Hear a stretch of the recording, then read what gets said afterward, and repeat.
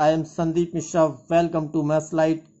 आज हम इस वीडियो में डिस्कस करेंगे class 9 maths R.D. Sharma chapter 4 algebraic identities exercise 4.3 question number 10। तो आइए देखते हैं कि क्वेश्चन नंबर 10 क्या कहता है।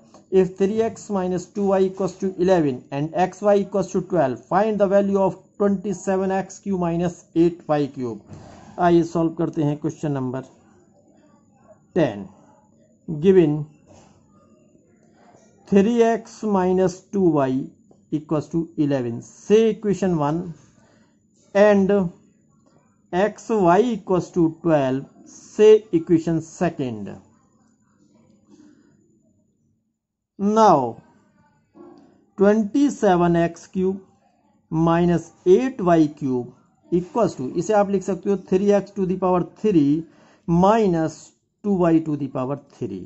नाउ ये हो गया ए क्यू माइनस बी क्यू। इसके प्लेस में हम लिख सकते हैं a माइनस बी यानी 3x minus 2y whole of the plus 3ab that is 3x into 2y into a minus B 3x minus 2y implies that 27x cube minus 8y cube equals to, ये हो गया आपके पास 3x minus 2y whole of the cube plus 3 3 जा 9 2 जा 18 xy into 3x minus 2y equal to 3x minus 2y। इसकी value given है आपको कितना 11 प्लस 18xy, xy की वैल्यू गिवन है हमें कितना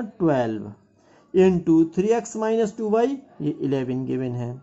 यूजिंग इक्वेशन 1 एंड 2 11 का क्यूब कर दो, क्या आ जाएगा 1331 प्लस मल्टीप्लाई आएगी 2376 implies that 27x cube minus 8y cube equals to, add कर दो 1 प्लस 6 7 3 प्लस 7 10 हो जाएगा 4 प्लस 3 7 1 प्लस 2 3 और यही आपका रिक्वायर्ड आंसर है। आई होप आपको क्वेश्चन क्लियर हो गया होगा। Please subscribe the channel and like the video. Thank you.